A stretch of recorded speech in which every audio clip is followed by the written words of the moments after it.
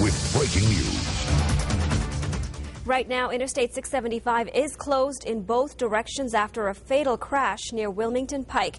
Good evening, I'm Sonu Basu. This is a live look at northbound Interstate 675 between exits 4 and 7 in Sugar Creek Township. Now, this is where officials say 3 cars collided, killing 1 and injuring 6 others, 2 of them children. We're also told a dog who was in one of the cars is missing. Minutes later, a second car crashed in the southbound lane, and crews believe the driver may have been distracted. Now take a look at this video we shot earlier. The crash happened around 8:30 this evening. Officials say 2 people were ejected and 2 were trapped after the crash. Witnesses say this accident is something they'll never forget. Parts fine, yes.